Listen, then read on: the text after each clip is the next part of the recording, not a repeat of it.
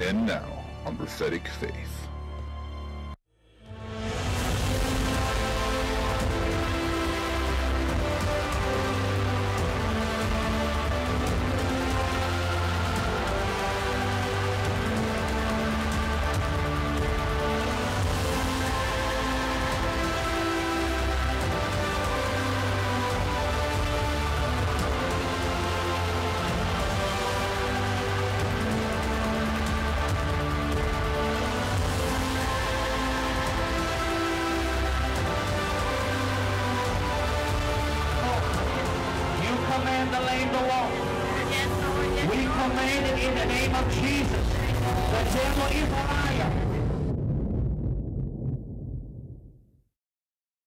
Hello ladies and gentlemen, thank you for tuning in to another week's broadcast here at Prophetic Faith. I am Pastor Robbie Barrett, and tonight we're going into a brand new series dealing and teaching with what love is all about.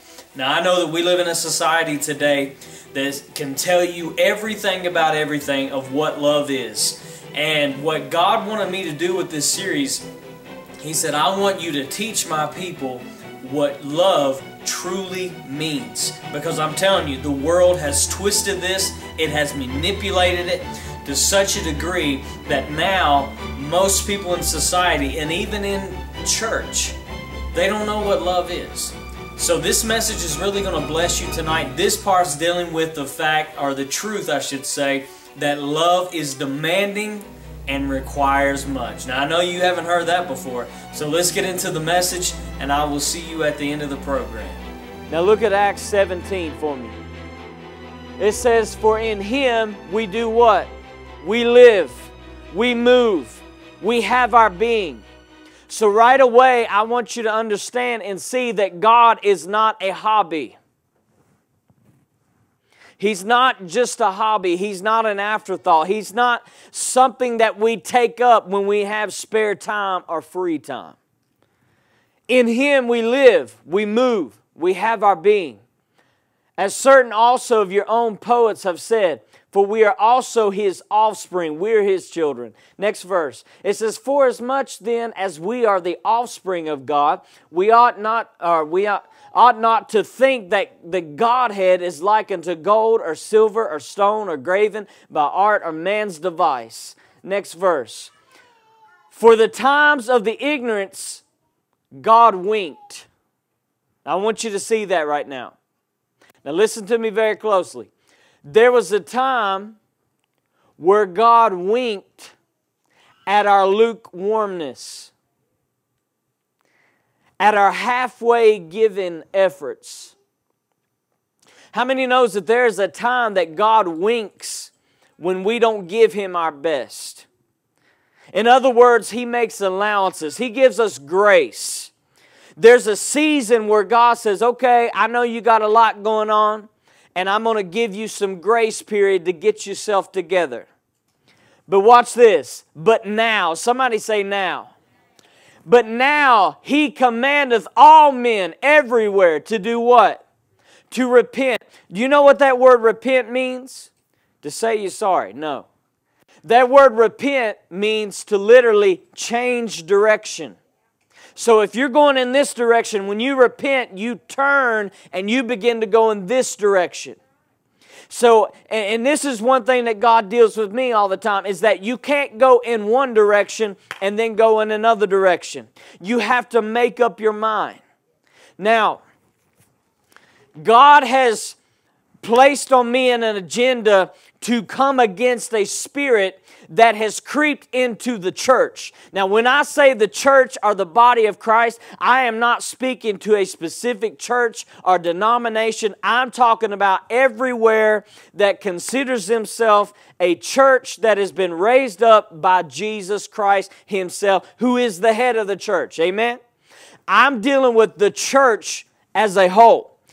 I'm coming against the spirit today, and I'm telling you right now, there is a spirit that has slipped into the church, and it is causing many preachers to preach something that is contrary to the Word of God. Now you say, what is this spirit that has creeped into the church? This spirit has convinced us to give God, that it's perfectly okay to give God our scraps. How many knows what I'm talking about? I'm talking about this spirit that has creeped into the church that has convinced us that it's okay to give God maybe 5% of our effort. Come on. That we don't have to give God everything anymore. That time of sacrificing all and giving God our best, that doesn't apply to today. Because God understands, right? He understands that we have busy schedules. He understands that we have jobs. He understands that we have families. He understands all this other stuff. So it has convinced us that we don't have to give God our best. Amen? Now, you can say amen or oh me, whatever you want to say in here today. But that spirit has creeped into the church. And it has convinced us that we can be faithless. We can be inconsistent. And we can be lukewarm. Right? Or maybe we can give God nothing at all. It just depends on how busy our schedule is. Now, listen here. God said for a season He winked at all this. He winked at our faithlessness. He winked at our inconsistency. He winked at our lukewarmness. But now, as Revelation declared, He said, I want you, the lukewarmness is done with. And I'm telling you right now that this is a season in the body of Christ where God is done with halfway in, halfway out. Somebody say amen. He is done with lukewarmness. He has now come to the place where He said, just as He said in Revelation, He said, I either want you cold or I want you hot. But I am no longer going to accept lukewarmness. Come on, somebody, say amen. I'm no longer going to accept a halfway effort. You want my best? How many wants the best of God? You better raise your hand. Everybody wants the best of God. God says, I want your best. I want your best effort. I want all of you. Somebody turn to your neighbor and say, all of you. Why? Because there is an awakening here. How many remembers what God prophesied a few months ago? He said, prepare yourself, get ready, because an awakening is going to hit this nation. An awakening is going to hit the world. An awakening of what? To spirituality. To the things of God, to the kingdom of God. And this is what God said. He said distractions were going to be removed from people. False gods were going to fall. People's hearts were going to burn for Him again. Somebody say amen to this stuff. How many knows we need this today? We need distractions to be removed. Come on. We need false gods. Now, when we think of the word idols, we think of setting up some gold or silver image. No, no, no. It's whatever you place in your life that takes the place of God. Oh, I can't come to church. Oh, I can't read the Word. I can't do what God has called me to do because of this or because of that. That's your idol. Somebody say amen today. That's your idol. And God says false idols are going to fall. Distractions are going to be removed. And this is what He said too. He said, people's hearts are going to be set on fire for me again. Why is it now? If you notice in church, we almost got to coax people into worshiping. Come on. We got to try to pep everybody up to praise God. Let me tell you something. When your heart is after Him, nobody has to tell you to lift your hand. Nobody has to tell you to worship. Come on, somebody. Nobody has to tell you to serve God. You want to. Amen? You want to. Go to Mark 12:30. Look at this right here. He says, and you shall love the Lord your God with all your what? Heart, with all your soul, with all your mind, and with all your strength. This is the what? The first commandment.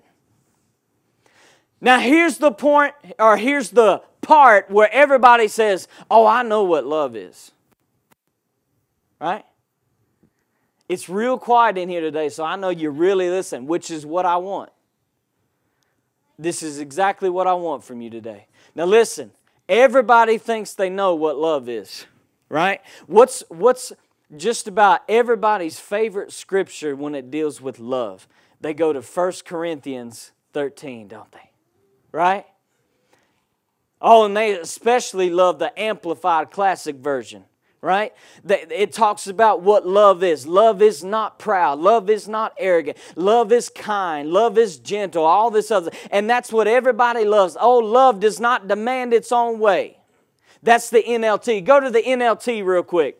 Look at what the NLT says, the New Living. It says it's not rude. It does not demand its own way. It's not irritable. And it keeps no record of being wrong. These are the scriptures that people love to talk about when they talk about love. And they'll say things like, you know, love doesn't demand its own way. Right? How many's ever heard that? Love doesn't demand its own way. Are you sure about that? Now, I want you to think real hard before you answer that. Are you sure that love doesn't demand its own way? Are you sure that love doesn't require much? Because we're being taught in this generation that love doesn't demand anything. Come on. We're being taught today that love doesn't require anything. Come on. You can be in love with this person today and be in love with that person tomorrow. Right? We use love as an easy expression for things. I love the chair. I love this. I love that. Right? That's what it's come to. And we're in a generation where everybody thinks they know what love is. So we use that expression. Love does not demand its own way. Right? It doesn't matter. Listen, love's not demanding. It doesn't matter if I come to church or not. Because love is not demanding, right? It doesn't matter if I'm doing what God has called me to do or not, whether I'm doing what I'm called to do or whether I'm not. It doesn't matter because love's not demanding. You see where I'm getting at today? This is the language that people talk, and they think they know what love is. They think they know what love is. But what if I told you that we have not fully grasped the love of God? Now, I know you're getting ready to say, well, yeah, Pastor, because the Bible says that we don't fully understand the love of God. It surpasses all understanding. That's not what I mean. We've been looking at it the wrong way. So Jesus, listen, Jesus did not say that He was a way. Is that right? He didn't say that He's a way. He said that He is the way. Amen? So let me say it to you like this. Love does not demand its own way. It demands the way. It demands a certain criteria. It demands a certain standard. How many wants to fully understand what love is today? Raise your hand. Then I want you to listen to this message. Love doesn't demand its own way. Are we sure about that? Go to John 6:53. I want you to read with me here. We're going to go all the way to 66. It says, and Jesus said unto them, truly, truly, I say unto you, except you eat of my flesh, of the Son of Man, and drink His blood, you shall have no life in you. Whoso eateth my flesh and drink my blood hath eternal life. And I will raise him up at the last day.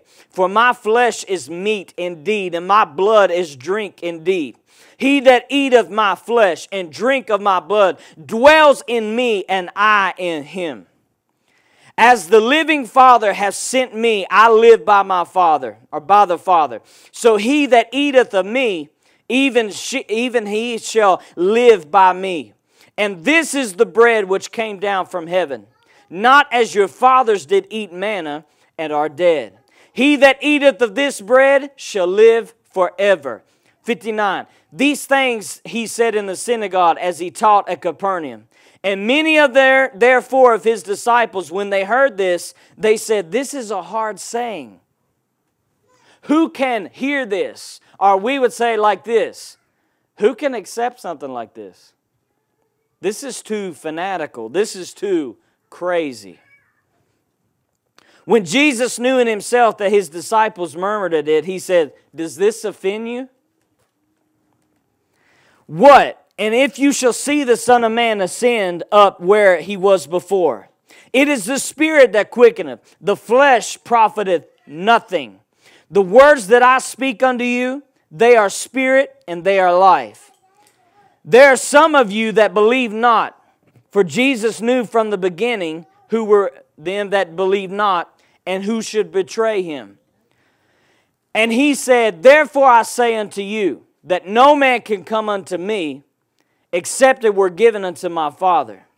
And from that time, many of His disciples went back and walked no more with Him." Love doesn't demand its own way, is that right? Well, here is love Himself manifested in human form. What's another famous scripture that everybody loves? God is love, right? Well, this is love manifested in human flesh. And here's what He says. He says, "Unless you eat of my flesh and drink of my blood, you will have no part in me." Love is demanding and it requires much. This was not Jesus standing up here saying, "Hey, however you want to serve me, whatever you think is best, that's fine because I love you." That's not what He said. He said, "Unless you give me all of you, and unless you get totally submerged in me, you cannot have a part in me." So I'm going to ask you again, are you sure that love is not demanding? Because here is a passage that is letting you know that love demands and requires much. When they heard this saying, they said, "Who can receive this? Who can accept it? This is too hard." Right before this passage, this was when Jesus had fed the 5,000. How many knows that when God first calls you to Him, He blesses you? Come on. He shows you His goodness. He shows you His mercy. He does all those things. But then there comes a time where God says, "Okay, it's time for you to make me first in your life." Come on, somebody. It's time that you give me all of you. And this is what Jesus was doing. He had fed the 5,000. He had blessed them. He had shown them His goodness and His mercy. And then He came to the point where He says, "Okay, listen, this is what I require of you. You have to partake of all of me. You have to give me all of you. For you to continue to abide in me, for you to walk with me, you have to be sold out." Are you getting this morning? So He's calling us to a place where He is all that matters. Amen? He's calling us to a place where we says, "You know what? It's no longer about our agenda. It's about His agenda." Amen? It's about what He wants. So love is demanding and it requires much. Matthew 10:37. He says, "He that loveth his father or his mother more than me is not worthy of me." Oh, you know, Jesus, He was just about love. He never pressured anybody. He never placed any demands on anybody. He just come to serve. How many knows the language that everybody wants to talk? Oh, Jesus never judged anybody. He just loved everybody. That's all He did was just show love. He stands up and He makes a statement. He says, "He that loves his father or his mother more than me is not worthy of me. He that loves his children more than me is not worthy of me." Verse 38. "He that taketh not his cross and follow after me is not worthy of me. Say this with me. Love is demanding and it requires much. Love Himself was demanding absolutely to be number one in our lives. Let me say it again. God is not your afterthought. He is not if you get time on the weekend. Come on, somebody. God says, I have to be number one in your life. Because, come on, is this too hard for us? Is this requiring too much? When He gave us His most precious thing that He had, so that we would be saved from an eternal hell. Come on. The Bible says there was nothing more precious. And watch this. He didn't do this when we had it all together. He didn't do this when we were good. Come on. He did this when we were yet sinners. Somebody knows the Bible in here. Say amen. He did this when we were yet sinners. The Bible says He sent His Son to die for us. Is it too much to ask that He requires all? The answer is no. Now watch. This verse is telling you something. Go back to verse 37. What he is saying here is this. When you try to put me in any other place but first, it will always cause problems for you. How many loves their wife or their husband? How many loves their mom and their dad? How many loves their children? Absolutely. And we are instructed to do so. How could we not? But when we place people in front of God, come on, it will always cause problems for you. When we place a job or a career, when we place a sport or a hobby, whatever, when we place things in front of God, it will always cause problems. God demands to be number one. Turn to your neighbor and say, He demands it. See, watch this. I know that love is a choice. Don't misunderstand me. I know that love is a choice. God gives us a choice. He gave you a choice whether you would come today or not. He gave you a choice. He didn't force you. Love does not force, but love demands absolute. How many is interested in getting married and standing before that altar and having your husband or your wife say, I might love you. I might be faithful. Praise God. Aren't you glad that God is teaching us about what love is? Again, as I stated at the beginning of this program, the world has twisted the definition of what it means, the interpretation of what love is to such a degree that it is hard for us to pinpoint what love actually is. But as we learn tonight, and we're going to learn next week, that love is demanding. Now, when we hear about love, people will tell you, well, love doesn't require anything from you. Love doesn't expect anything from you. Of course it does. God loved us, and what does He expect in return? He expects us to love Him in return. He expects us to serve Him. Jesus made this statement. Now, if you think that love is not demanding and requires much, listen to what Jesus said. He told the people that day, He said, unless you eat of my flesh and drink of my blood, you will have no part of me. Would you agree with me that love is demanding and requires much? See, that's what we do with our loved ones, our spouse. We require things from them. Why? Because that's what love is supposed to do. And we do this in return. They do it for us.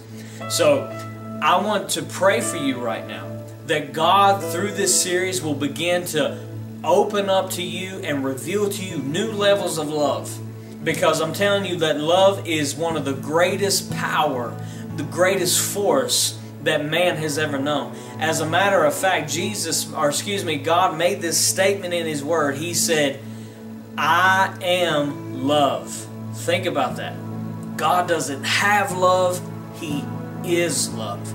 So it's very important, if you would agree with me tonight, that it's very important that you and I know what love truly means. Let's pray. Father, I pray for every person right now, Lord, that they would see your love as it is, not being twisted by the enemy. I know the enemy has tried to twist things. He's tried to pervert things. But Father, I want you to show them your love as it is. For you so loved the world that you sent your only begotten Son, that when we put our faith and our trust in Him, we will not perish, but we will have everlasting life. And that's not just talking about when we get to heaven. Father, you've given us life right now. You want your people healed. You want them blessed. You want them delivered and set free. So Lord, I thank you tonight that as your love is being poured out, that people are going to experience the goodness of you. And I give you the praise for this now in Jesus' name. And everybody said, amen and amen. I want to take this time, as I do every single week, and thank our faith partners. Faith partners, thank you for your continued giving and support of this ministry. What we're doing right now, you help make this possible. As you sow into this ministry, we're able to take this gospel, this good news, to as many people as we possibly can. People that are hurting, people that need a breakthrough, people that need to know how good this God is. And you allow us to do that. So we want to thank you for that. And if you're watching tonight and you would like to become a faith partner, it's very, very easy. Our announcer's getting ready to come on the screen, and he's going to tell you all the information on how you can become a faith partner and partner with this ministry. And as we go, you go with us. So until then, keep walking by faith. I'll see you right here. Be blessed. If you would like to become a faith partner, please contact us at P.O. Box 264, Tazewell, Virginia 24651. You may also reach us at 276-971-2333. You may also request information at accelerantfaith.org. Our email for faith partners are faithpartner@accelerantfaith.org as well.